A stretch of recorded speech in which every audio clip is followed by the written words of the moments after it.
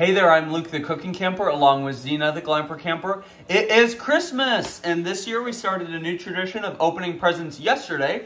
So now we got a present from Mr. Cameraman. He did already open it, but we are going to do an unboxing for him. This is the Shark WANDVAC. We are very excited to use this in the Bronco for cleaning up off-roading messes and in the camper cleaning up camping messes. We did get this at Sam's Club, but they literally sell them everywhere at Sam's Club, Costco, Target. Here is the actual vacuum itself. Oh, whoa, it came fully charged. How exciting is that? Pretty fancy looking. Actually, it's kind of heavy. I was not expecting it to be that heavy.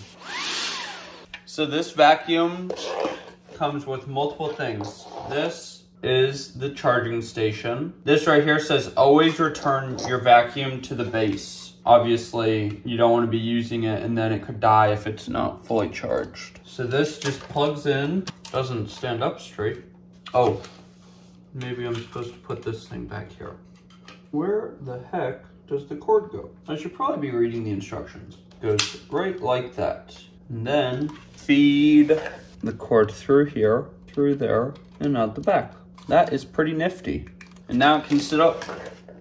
Then you just put your vacuum on it. That is pretty sweet. Lights up when it's charging. And then here on the back is where you put your accessories. This is a little brush that you can suck stuff up with. Let's see how those go on. You just... I don't want to break it.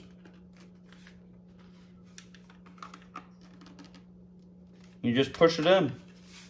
And then you can have a nice little brush, or there's a wider one. That is pretty cool. It's really nifty how it all stores together like that. We're gonna store it out in the garage on the workbench. Now I wanna find something to try it out on. Okie dokie, so this isn't a huge mess, but outside of my laundry room, I do have just some stuff that is on the ground. So we are going to vacuum it up.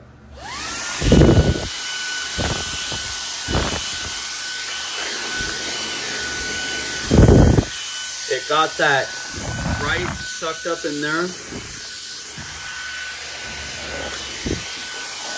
It's flashing at me, so I'm sure it's not charged all the way. And it did die, but it sucked up some big items. To empty it out, you just click this, and it pops out right there. And then you can just drop that into the trash. I can't believe that it could suck up an entire dryer sheet.